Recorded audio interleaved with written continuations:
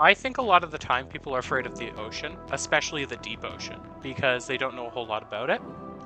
When you get down to it, there's a lot of really, really cool animals, and a lot of the animals in the deep sea are way more cool than they are scary.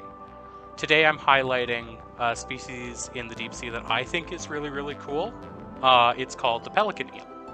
Pelican eels are also known as gulper eels, so you might have already heard of them. These eels have an amazing ability where they can expand their jaws and their stomach to incredible sizes. This ability is unique to them and their cousins, at least as far as eels are concerned. The way their jaw stretches gives them a pelican-like pouch, which is why, of course, they're known as pelican eels. They tend to live at depths ranging from 500 to 3,000 meters.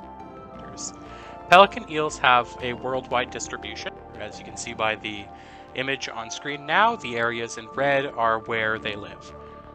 Very little is known about their mating behavior, which is similar for many species of eel. Their overall life cycle is also unknown, but current leading theories is that they only have a single season where they spawn, or they have very, very few times during their life where they spawn. Pelican eels are rated as least concern because they pose no harm to humans and have no commercial value outside of scientific study, meaning they're not overfished or hunted in any kind of way. Despite having this massive mouth and stomach that can stretch to allow it to eat meals that are literally bigger than the eel itself, they actually typically eat small squid and crustaceans. Because of the pelican eel's small teeth and bioluminescent lure, marine biologists think that it feeds by using the lure on its tail to trick small squid and octopi into swimming into its mouth, or by passively letting food enter its mouth. That being said, in 2018 we have video evidence of pelican eels actively swimming after food, which was not expected by marine biologists when they went on this exploratory mission.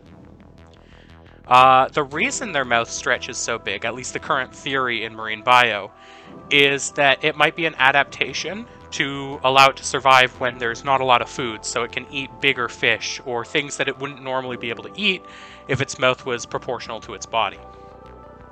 Scientists also think that these adaptations help the eel scare away predators, so they can inflate their mouths into a ball shape, which makes it look bigger and more frightening to any deep-sea predators. Pelican eels often find their way into spooky or creepy descriptions of sea life, but in reality they aren't psycho slashers of the sea.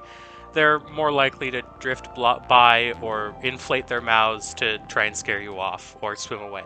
The longest they get is about 2 meters, which is still way too small to do anything to a person, and part of the reason we don't know much about them is because they're so fragile that it's really, really hard to get any kind of sample, alive or dead, up from the deep sea in one piece. I really hope you've enjoyed my video on one of the coolest creatures in the deep sea. Eurypharynx and Seascovery are the only genera of eels with these specific adaptations, and I think it's fun to think about why these eels are so different from other related species. If you have any questions about these awesome eels, visit some of the links in the description, and if you have any theories on why these eels have adapted this way, let me know in the comments. Thanks for watching. Bye!